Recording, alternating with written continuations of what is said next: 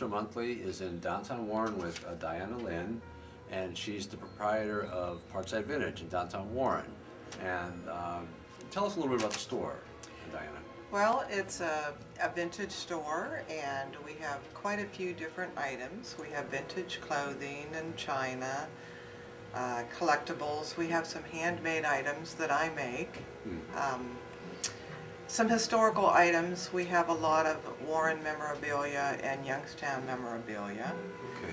A little bit of this and that. What gave you the idea for the store, though? Well, Dennis and I have collected for years. We like shopping and we like thrift shopping. We don't like to spend a lot of money. So we came up with quite a collection, and we wanted to see some of the empty storefronts in downtown Warren filled up. And we thought this would be a good outlet for our collecting habit and fill up a storefront. So when did you open the store? We opened the store in February. It'll be 3 years, so 3 years ago. Okay. Well, like you said, there are a lot of vintage items here, some clothing, but there also are things that have a distinctly local flavor, or there are things that people will remember from Warren's background and history. Tell us a little bit about that and how people react to that. That's one of the hardest things for us to keep in stock in the store, are the local items. They're hard to find in this area because everybody wants them. Anything with the courthouse on it sells right away, and this is very, very old. This is probably from the early 1900s. Some of the china that we have is marked made for the Neeland House, or not the Neeland House, the Neeland Brothers, which was a store in downtown Warren many, many, many years ago. But the courthouse is the most popular item, but in Harding. And you showed me this, Warren too. Harding, sanitary dairy. Yeah, sanitary dairy is like, it's our Isley's.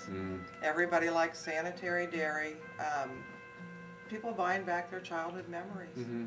Well, these all started with creatures. I have a grandson named Cree, and I started making monsters and creatures, and it grew into puppets, and just like my kids say, I have more toys now than I did when they were little, and I'm okay with that.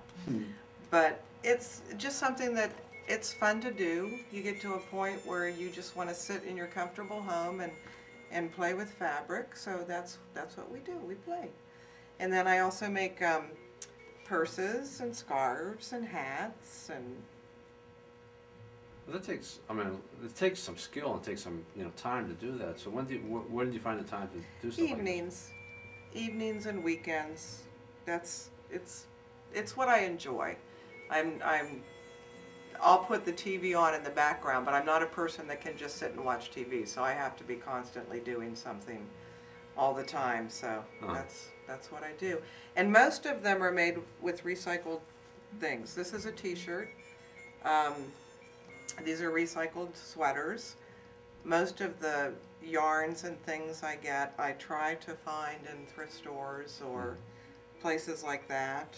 Well, I think one of our strong suits, and Dennis, who runs this store, comes with 30 years of custom picture framing experience, and I think that's why our displays are as nice as they are, and that brings a lot of people back in.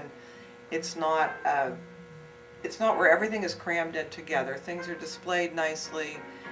You could put together in different niches, and that comes from both Dennis's framing and my photography background.